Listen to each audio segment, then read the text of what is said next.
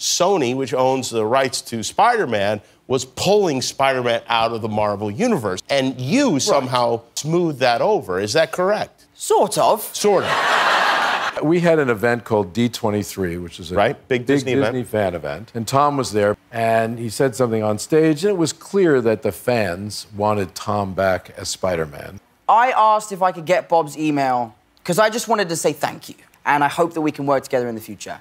And I get a phone call from an unknown number, and I have a feeling, I think this is Bob Iger. But I'm drunk. So anyway, I answer the call. He cried on the phone. Did he really? I wept. Did you really? No, I didn't weep. I did, yeah. You did, a little bit?